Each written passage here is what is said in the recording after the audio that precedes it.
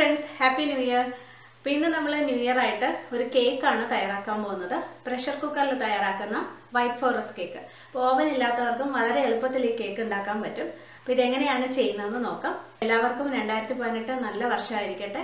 Wish you all a very happy new year. അപ്പോൾ ആദ്യം നമുക്ക് white forest കേക്കിന് വേണ്ട കേക്ക് പാൻ ഒന്ന് റെഡിയാക്കി വെക്കാം. ഞാൻ ഒരു ചെറിയ കേക്കാണ് ഉണ്ടാക്കുന്നത്. അപ്പോൾ അതുകൊണ്ട് ഞാൻ ഒരു 6 ഇഞ്ചിന്റെ കേക്ക് പാൻ ആണ് എടുത്തിട്ടുള്ളത്.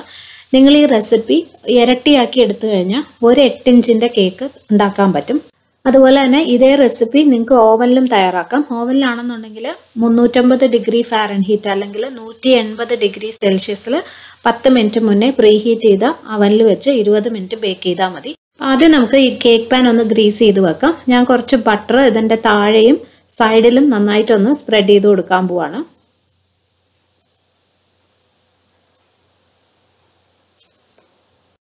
കേക്ക് പാനിന്റെ താഴെയും സൈഡിലും ബട്ടർ നന്നായിട്ട് തേച്ചിട്ടുണ്ട്. ഇനി ഇതിന്റെ താഴെ മാത്രം കുറച്ച് മൈദ ഇട്ട് കൊടുക്കാം. നമ്മൾ സൈഡിൽ പാർച്ച്മെന്റ് പേപ്പർ വെക്കുന്നുണ്ട്, അപ്പോൾ അതുകൊണ്ട് അവിടെ മൈദ സ്പ്രെഡ് ചെയ്യണ്ട, താഴെ മാത്രം മതി. ഈ ബാക്കി വരുന്ന മൈദ തട്ടിക്കളയണം. ഇനി ഇതിന്റെ താഴെ അതേ സൈസിൽ തന്നെ കട്ട് ചെയ്ത് വെച്ച പാർച്ച്മെന്റ് പേപ്പർ അല്ലെങ്കിൽ ബട്ടർ പേപ്പർ വെക്കുക. രണ്ടും ഒന്ന് തന്നെയാണ് കേട്ടോ, ബട്ടർ പേപ്പറും പാർച്ച്മെന്റ് പേപ്പറും ഒന്ന് തന്നെയാണ്. ഇനി ഇതിന്റെ സൈഡിലും കൂടി ഞാൻ ഈ ബട്ടർ പേപ്പർ വെക്കുന്നുണ്ട്. ആ കേക്ക് പാനിന്റെ ഹൈറ്റിനേക്കാളും കുറച്ചും കൂടി വീതിക്ക് കട്ട് ചെയ്തെടുത്ത പാർച്ച്മെന്റ് പേപ്പറാണ്. അതിങ്ങനെ ഒട്ടിച്ചു വെച്ച് കൊടുക്കുക. നമ്മൾ ബട്ടർ തേച്ചിരിക്കുന്ന കാരണം പെട്ടെന്ന് തന്നെ ഒട്ടിയിരിക്കും.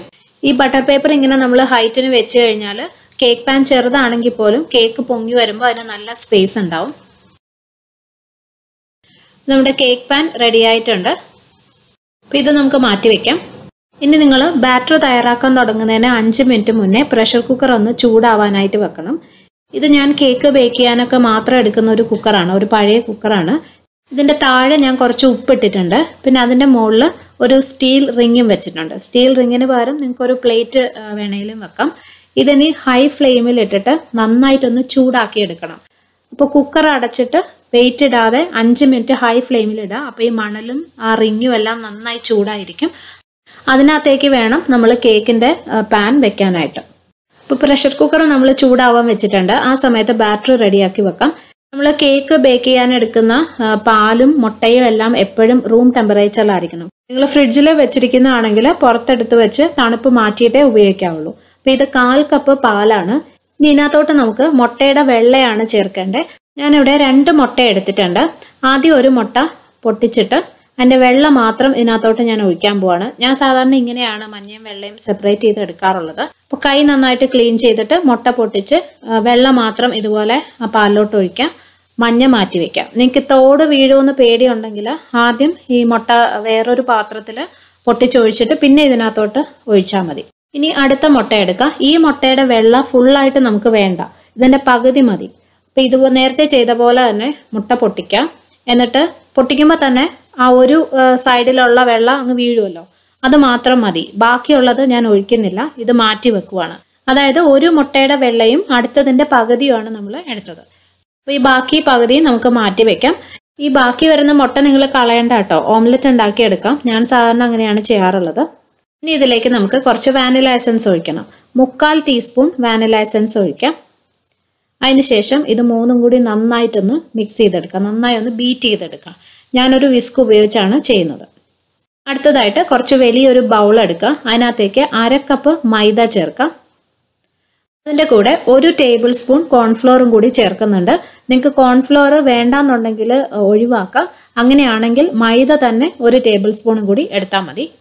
പക്ഷെ കോൺഫ്ലോർ ചേർക്കുന്ന കേക്കുകൾ കൂടുതൽ നല്ല സോഫ്റ്റായി നല്ല പെർഫെക്റ്റ് ആയിട്ട് കിട്ടും. ഇനി ഇതിലേക്ക് 6 ടേബിൾ സ്പൂൺ പഞ്ചസാര ചേർക്കാം.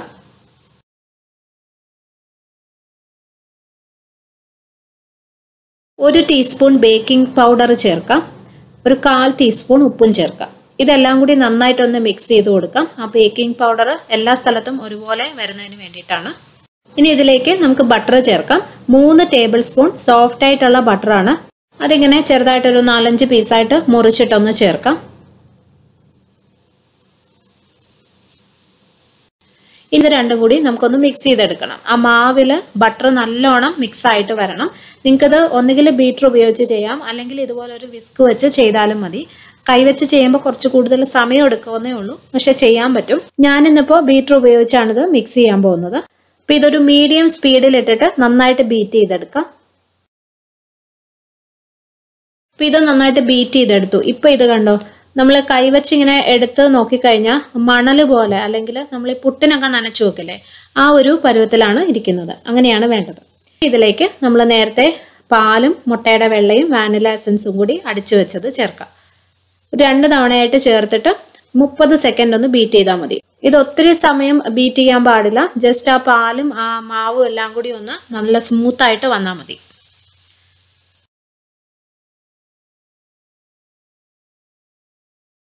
ഇപ്പം ഇത് നന്നായിട്ടൊന്ന് ബീറ്റ് ചെയ്തെടുത്തിട്ടുണ്ട്. ഇത് മതിയാവും. ഇനി സ്പൂൺ വെച്ചും കൂടി ഒന്നിങ്ങനെ ഇളക്കി കൊടുക്കുക. ആ ബൗളിൻ്റെ താഴെയൊന്നും മാവ് ഇരിക്കുന്നില്ല എന്ന് ഉറപ്പ് വരുത്താൻ വേണ്ടിയിട്ടാണ്. ഈ ബാറ്റർ റെഡി ആയിട്ടുണ്ട്. ഇത് നമുക്ക് നമ്മൾ നേരത്തെ തയ്യാറാക്കി വെച്ചിരിക്കുന്ന കേക്ക് പാനിലോട്ട് ഒഴിച്ചു കൊടുക്കാം. ബാറ്റർ ഒഴിച്ചു കഴിഞ്ഞിട്ട് കേക്ക് പാൻ 1-2 തവണ ഇങ്ങനെ ഒന്ന് തട്ടിക്കൊടുക്കുക. എയർ ബബിൾസ് പോകുന്നതിന് വേണ്ടിയിട്ടാണ്. ചൂടായി കിടക്കുന്ന കുക്കറിൻ്റെ ഉള്ളിൽ വെക്കാം. അപ്പോൾ കേക്ക് പാൻ ഞാൻ കുക്കറിൻ്റെ ഉള്ളിൽ വെച്ചു. ഇതിനി കുക്കർ അടച്ചിട്ട് വെയിറ്റ് ഇടാതെ മീഡിയം ഫ്ലെയിമിൽ ഇട്ടിട്ട് ബേക്ക് ചെയ്യുക. ഏകദേശം 20 മിനിറ്റ് മുതൽ 30 മിനിറ്റ് വരെ എടുക്കും ഇത് കറക്റ്റായിട്ട് വെന്ത് കിട്ടാൻ. ആ ബേക്കിംഗ് ടൈമിൽ കുറച്ചൊക്കെ വ്യത്യാസം വരാം. അപ്പം നിങ്ങളൊരു 20 മിനിറ്റ് കഴിയുമ്പോൾ തന്നെ ഒന്ന് നോക്കണം ഇത് വെന്തിട്ടുണ്ടോ എന്ന്. ഒരു ടൂത്ത് പിക്ക് ഇൻസേർട്ട് ചെയ്ത് നോക്കിക്കഴിഞ്ഞാൽ അത് ക്ലീൻ ആയിട്ട് വരണം, മാവൊന്നും കാണരുതാണ്. നമുക്ക് കുക്കർ തുറന്ന് നോക്കാം. ഇത് കണ്ടോ, കേക്ക് നല്ല പെർഫെക്റ്റ് ആയിട്ട് കറക്റ്റായിട്ട് ബേക്കായിട്ട് വന്നിട്ടുണ്ട്. എനിക്ക് 22 മിനിറ്റ് ആണ് എടുത്തത് ഈ കേക്ക് റെഡി ആവാനായിട്ട്. അപ്പോൾ ഒരു ടൂത്ത് പിക്ക് ഇൻസേർട്ട് ചെയ്ത് നോക്കിക്കഴിഞ്ഞാൽ നല്ല ക്ലീൻ ആയിട്ട് വരും. കേക്ക് ഞാനിവിടെ കുക്കറിൽ നിന്ന് മാറ്റി വെച്ചിട്ടുണ്ട്. ഇത് ചെറുതായിട്ടൊന്ന് തണുത്ത് കഴിഞ്ഞിട്ട് നമുക്ക് പാനിൽ മാറ്റാം. ഇപ്പം കേക്ക് ഞാൻ പാനിൽ നിന്ന് മാറ്റി വെച്ചിട്ടുണ്ട്. ഈ കേക്ക് കണ്ടോ, ഒരു സൈഡിൽ കുറച്ച് പൊങ്ങിയാണ് നിൽക്കുന്നത്. അതെന്ത് പറ്റിയെന്ന് വെച്ചാൽ ഞാൻ ബേക്കിംഗ് പാൻ വെച്ച സമയത്ത് ഒന്ന് ചരിഞ്ഞു പോയി. അപ്പോൾ അതുകൊണ്ട് മാവ് ഒരു സൈഡിലോട്ട് വന്നിട്ട് അതിലിങ്ങനെ ഒരു ചരിവുണ്ട്. അപ്പോൾ നിങ്ങൾ ചെയ്യുമ്പോഴും ഇതുപോലെ കുറച്ച് ചരിഞ്ഞൊക്കെ വന്നാലും കുഴപ്പമൊന്നുമില്ല. ആ കൂടുതലായിട്ട് പൊങ്ങി നിൽക്കുന്ന ഭാഗം ഒന്ന് കട്ട് ചെയ്ത് മാറ്റിയിട്ട് നമ്മൾ ഈ കേക്കിൻ്റെ ലെയറിൻ്റെ ഉള്ളിൽ വെച്ച് കറക്റ്റ് ലെവലിന് ചെയ്തെടുക്കാൻ പറ്റും. അപ്പോൾ ഈ കേക്ക് നമുക്ക് ആദ്യം നന്നായിട്ടൊന്ന് തണുക്കാനായിട്ട് മാറ്റി വെക്കാം. അപ്പോൾ കേക്ക് തണുക്കുന്ന സമയം കൊണ്ട് നമുക്ക് ഇതിൻ്റെ ഷുഗർ സിറപ്പ് റെഡിയാക്കി വെക്കാം.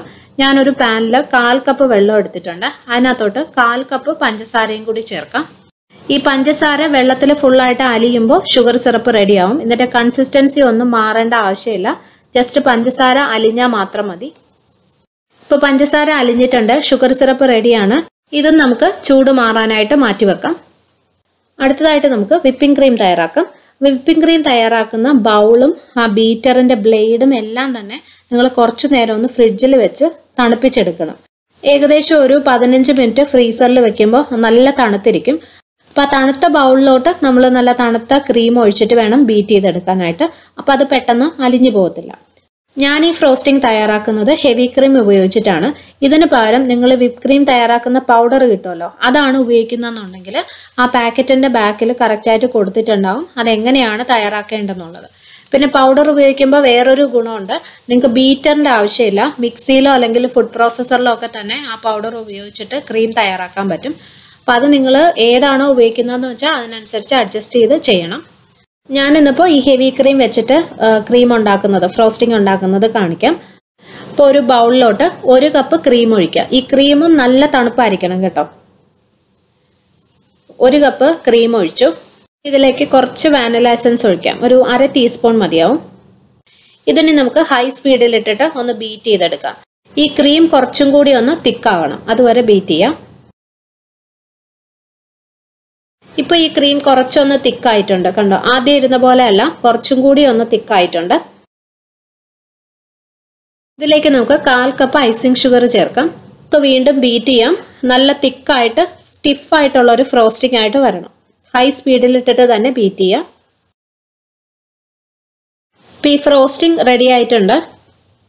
നല്ല സ്റ്റിഫായിട്ടുള്ള ഫ്രോസ്റ്റിംഗ് ആണ്. ഓക്കെ, ഇത് തയ്യാറാക്കി കഴിഞ്ഞാൽ ഉടനെ തന്നെ ഫ്രിഡ്ജിൽ വെക്കണം. നമ്മൾ ലെയർ ചെയ്യുന്ന സമയത്ത് മാത്രം പുറത്തെടുത്താൽ മതി. ഫ്രിഡ്ജിൽ വെക്കാതിരുന്നാൽ ഫ്രോസ്റ്റിംഗ് അലിഞ്ഞു പോകും. ഇനി ഇത് ലെയർ ചെയ്യുമ്പോൾ ചേർക്കാൻ വേണ്ടിയിട്ട് ഞാൻ കുറച്ച് ചെറി എടുത്തിട്ടുണ്ട്. നമ്മൾ ബേക്കറിയിലൊക്കെ വാങ്ങിക്കാൻ കിട്ടുന്ന ചുവന്ന ചെറി ഉണ്ടല്ലോ, അതാണ്. അത് ചെറുതായിട്ടൊന്ന് മുറിച്ച് വെച്ചിരിക്കുന്നതാണ്. അത് എത്ര വേണം എന്നൊക്കെ ഉള്ളത് നിങ്ങളുടെ ഇഷ്ടം പോലെ എടുക്കാം. പിന്നെ ഞാൻ കുറച്ച് വൈറ്റ് ചോക്ലേറ്റും ചെറുതായിട്ട് മുറിച്ച് വെച്ചിട്ടുണ്ട്. പിന്നെ നമുക്ക് കേക്ക് ലെയർ ചെയ്യാം. അപ്പോൾ കേക്ക് ഞാനിവിടെ 2 ലെയർ ആക്കി വെച്ചിട്ടുണ്ട്. അപ്പോൾ ആദ്യം ഒരു ലെയർ കേക്ക് വെക്കാം. ഞാൻ നേരത്തെ പറഞ്ഞില്ലേ മുകളിൽ ഇങ്ങനെ ചരിഞ്ഞു നിന്ന ഭാഗം ഞാൻ മുറിച്ചെടുത്തിട്ട് ഇതിൻ്റെ മുകളിൽ വെച്ചിരിക്കുകയാണ്. നമുക്ക് ഷുഗർ സിറപ്പ് ഒഴിക്കാം. ഒരു ബ്രഷോ അല്ലെങ്കിൽ സ്പൂണോ വെച്ചിട്ട് ഇതുപോലെ ഒഴിച്ചു കൊടുക്കാം. ഷുഗർ സിറപ്പ് ഒഴിക്കുമ്പോൾ കേക്ക് കൂടുതൽ സോഫ്റ്റ് ആവും. അപ്പോൾ ഷുഗർ സിറപ്പ് ഒഴിച്ചിട്ടുണ്ട്. ക്രീം വെക്കാം. അപ്പോൾ ക്രീം വെച്ചു. ഇനി ഇതൊന്ന് സ്പ്രെഡ് ചെയ്ത് കൊടുക്കാം.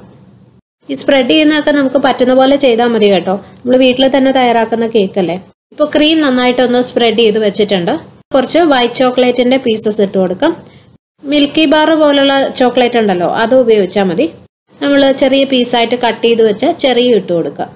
ഈ ചോക്ലേറ്റും ചെറിയും ഒക്കെ നിങ്ങൾക്ക് എത്ര ഇഷ്ടമുണ്ടെന്ന് വെച്ചാൽ അതുപോലെ ഇടാം. ഇനി നമുക്ക് അടുത്ത ലെയർ കേക്ക് വെക്കാം. ഇതിലും ഷുഗർ സിറപ്പ് ഒഴിച്ചു കൊടുക്കാം. കേക്ക് നമുക്ക് നന്നായിട്ടൊന്ന് ക്രീം കവർ ചെയ്തെടുക്കാം. എത്ര ക്രീം തേക്കണം എന്നൊക്കെ ഉള്ളത് നിങ്ങളുടെ ഇഷ്ടം പോലെ ചെയ്താൽ മതി. ഇതിൻ്റെ സൈഡിലൊന്നും ക്രീം വെച്ച് കവർ ചെയ്യണമെന്ന് നിർബന്ധമില്ല.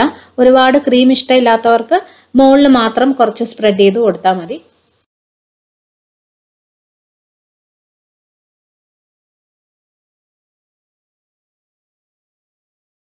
അപ്പം ഞാനിവിടെ കേക്ക് ഫുള്ളായിട്ട് കവർ ചെയ്തെടുത്തിട്ടുണ്ട്. ഇത് നിങ്ങൾക്ക് ഇഷ്ടമുണ്ടെങ്കിൽ ഡെക്കറേറ്റ് ചെയ്തെടുക്കാം, അല്ലാന്നുണ്ടെങ്കിൽ ഇതുപോലെ തന്നെ കട്ട് ചെയ്ത് സെർവ് ചെയ്യാം. ഞാനിപ്പോൾ കുറച്ച് ചെറിയും ചോക്ലേറ്റും ഒക്കെ വെച്ചിട്ട് ഒന്ന് ഡെക്കറേറ്റ് ചെയ്യുന്നുണ്ട്, ചെറുതായിട്ടൊന്ന് ഡെക്കറേറ്റ് ചെയ്യുന്നുണ്ട്.